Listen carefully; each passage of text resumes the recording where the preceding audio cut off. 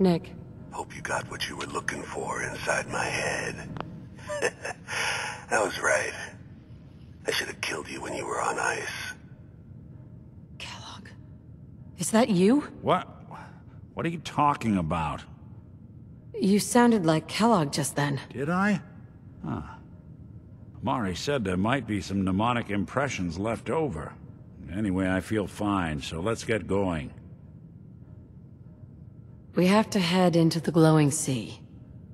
Any advice? I'm a synth, so radiation isn't much of an issue for me, but an old suit of power armor might just be the guardian angel you're looking for. That, or you could buy up all the Rad-X and Rad-Away you can find from any chem dealer who's got it in stock. Let's get going, Nick. Been one heck of a ride so far. Let's see where it takes us next. You know that whole business with Doc Amari and Kellogg's memories? It got me thinking. It's just there's still some Nick Valentine history I've been wanting to put a bow on for a while now. I could use a hand if you're willing to take a crack at it. What kind of history are we talking here? Well, this one's straight out of the archives. Once upon a time, in the land of Boston, there lived a king of organized crime, Eddie Winter. He was a bad man who did a lot of bad things, hurt a lot of innocent people. But he knew the end was coming, so he sealed himself inside a personal shelter, located underneath a sub-shop he used as a headquarters. An evil king in a sub shop. Does a meatball monster show up at some point? Yeah, from what I've heard, the pastrami golem is the one you really have to watch out for. Anyway, if you're done being a wise ass, the story gets even more twisted.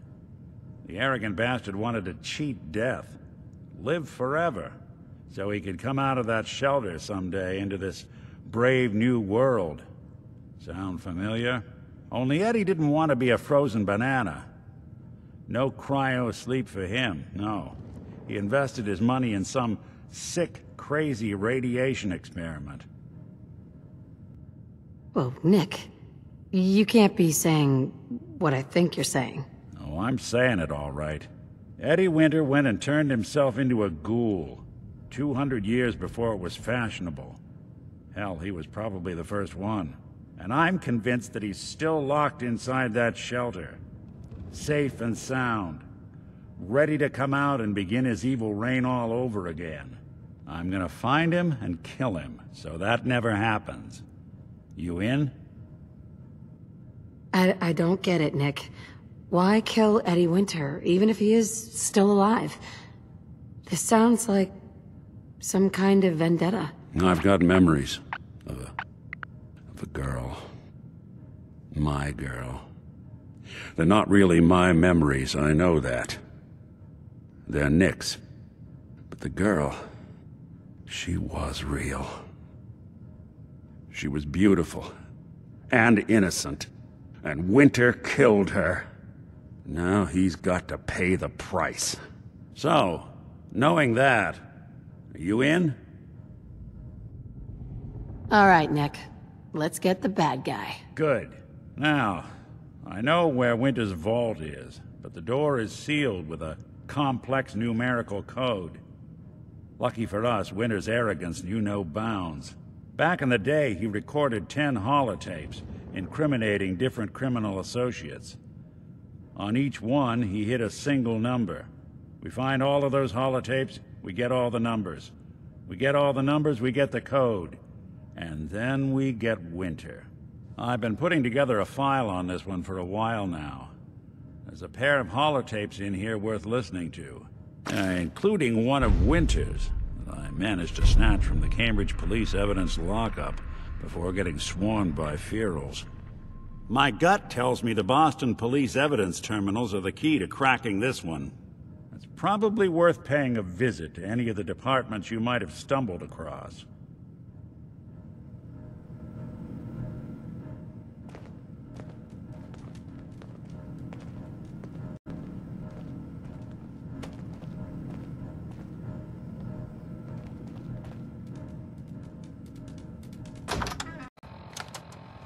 The Detective Valentine.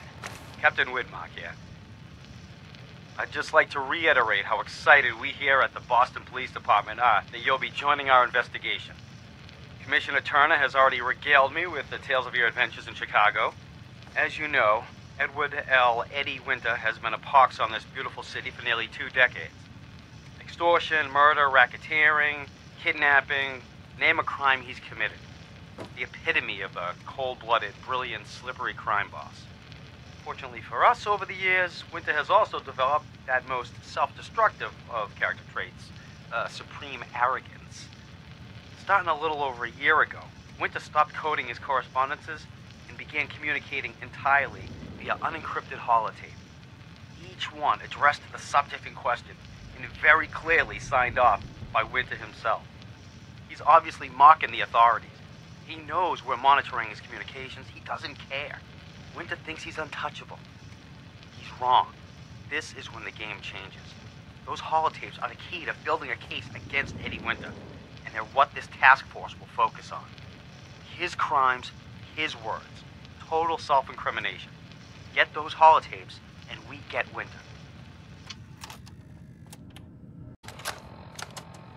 Message to Alexander Strelnikov. My esteemed Mr. Strelnikov, I know someone of your profession values discretion above all else. But I have to honestly say, screw that. I mean, come on. One bullet, halfway across town, and you blew Ron Treviot's head clean off. You, sir, are an artist. Are all the assassins from Russia as good as you? I seriously doubt it. But listen, your secret's safe with me. Eddie Winter, signing off.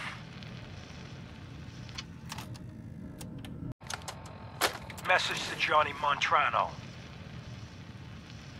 Johnny, you fat, lazy piece of shit. I knew this arrangement was too good to be true. Let's join forces with the North End, huh? Bury the hatchet, work mutually against a common enemy? Well, you put the nail in that coffin, huh, boyo? What did you have to do, Johnny, huh? What was your job? Sit in your car, on the corner. Keep your eyes open. If you see a uniform, you get out. Walk down the street, knock on the door, and let the fellas know there's trouble coming. Easy as pie, right? I could have got a 9-year-old from the projects to do it, but no. In the interest of Irish-Italian relations, I give the job to you. So what happens? Nothing. Nothing happens. You sit on your fat ass dribbling cannoli cream onto your third chin. You watch. You watch the uniform blow months of planning, all in 2 minutes. Congratulations, Johnny. You got me. You and your pals sure put the screws to old Eddie Winter. You should tell this funny story to your little girl when you tuck her in at night. In that corner bedroom, upstairs, pink wallpaper, little house on Prince Street. Yeah. Eddie Winter, signing off.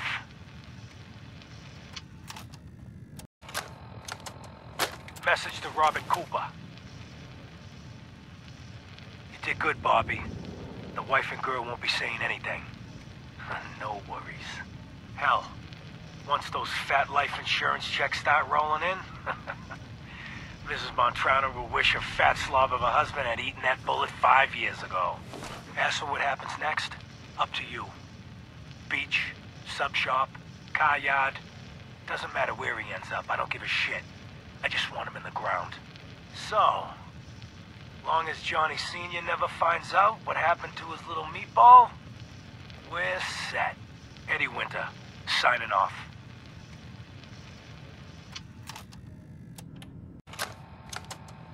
Message to Rodrigo Palomar. Okay, my friend. I thought about it, and I've reached a decision on the Fallon's job. Your cut is exactly what you deserve. $0. Zilch. You heard me right. You get nothing. Yes, you cracked the safe, and yes, we got the diamonds. But you also tripped the alarm. Mackie got pinched, and that's entirely your fault. Now, when he gets out, Mackie's gonna want your head on a platter. I'm gonna give him your share instead. I see you're getting off easy. Eddie Winter, signing off.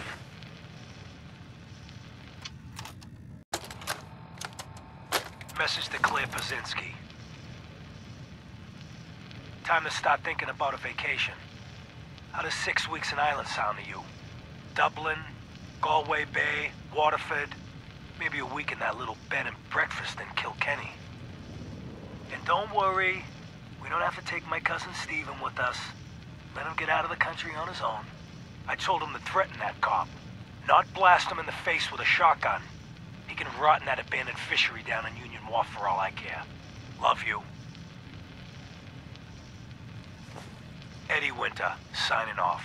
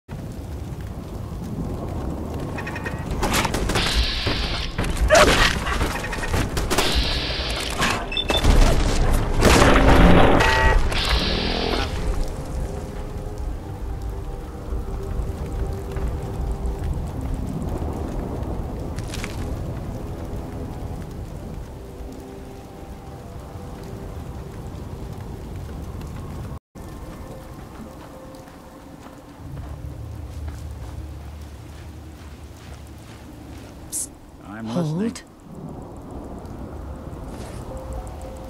Psst. Stay there.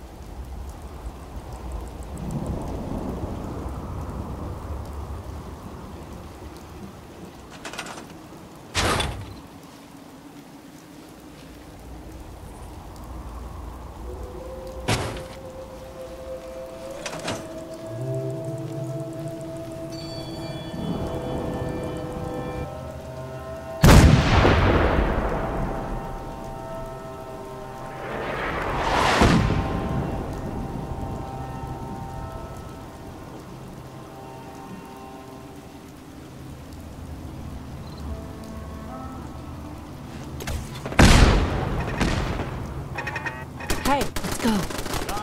Hey, come on.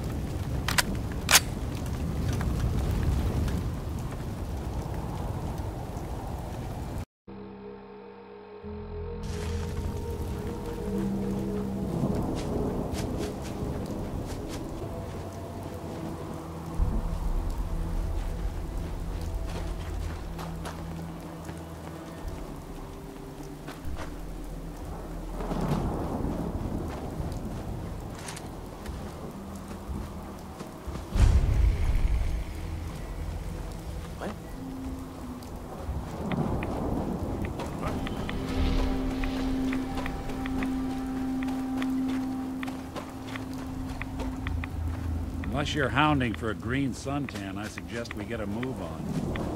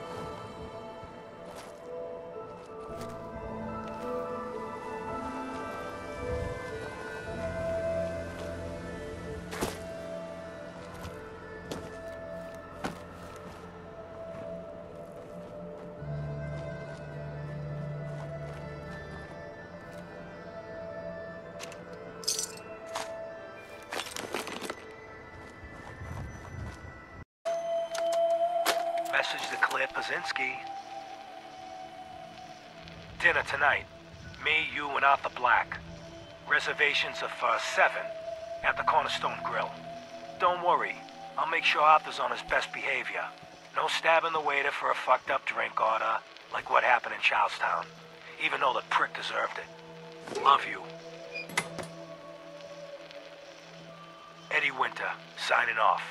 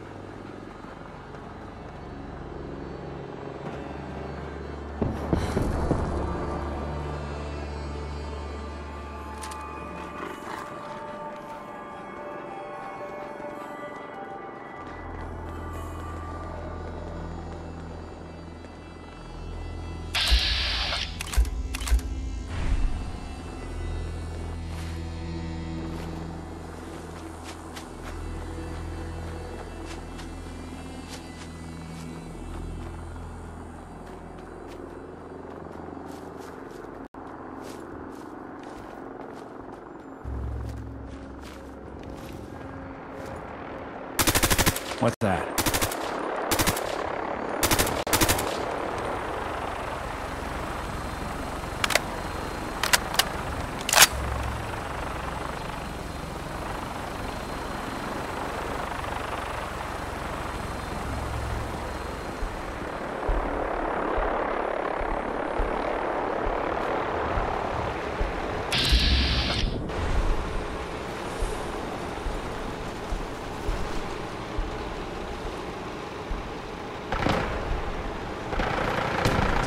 I don't think we're alone.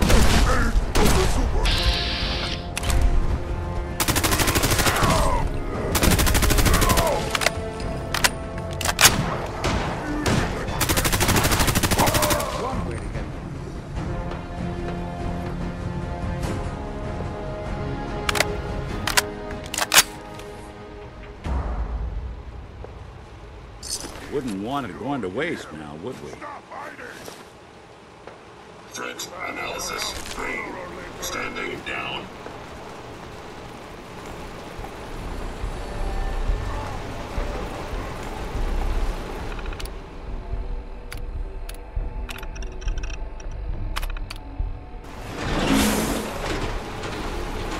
Here. Get him.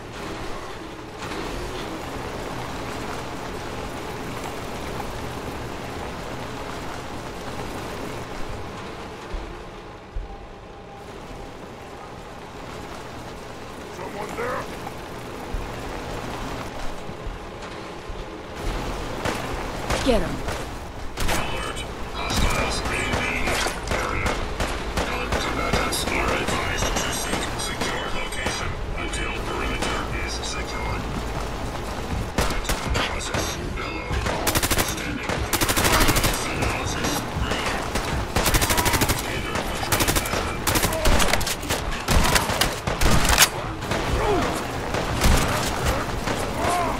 Lights out for you! Drop him. Analysis. Yellow. Beginning.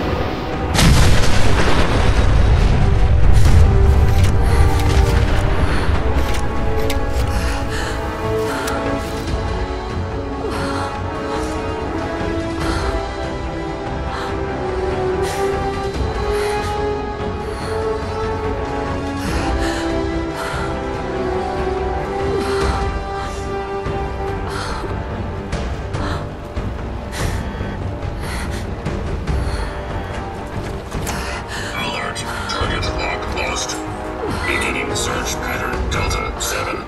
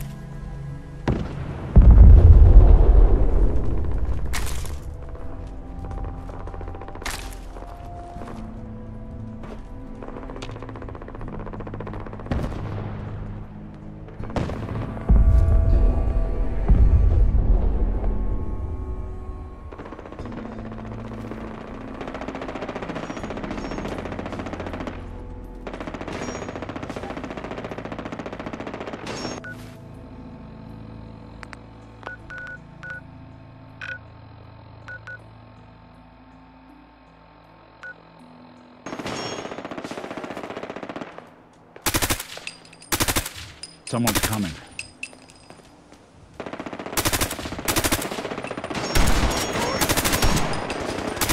They won't be bothering anybody now.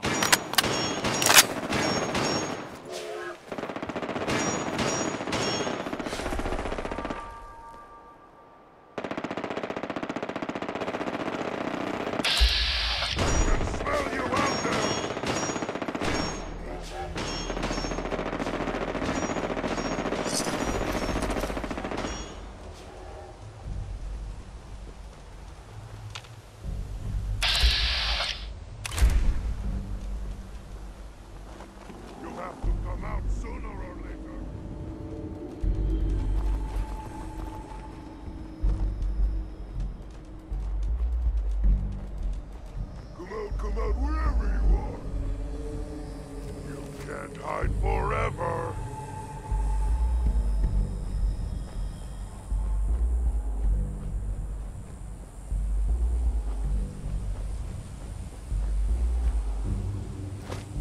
Ah, what did a fight!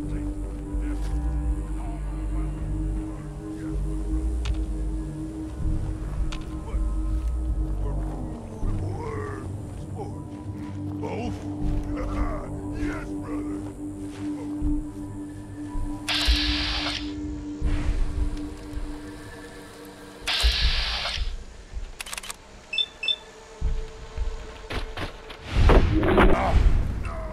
What's that?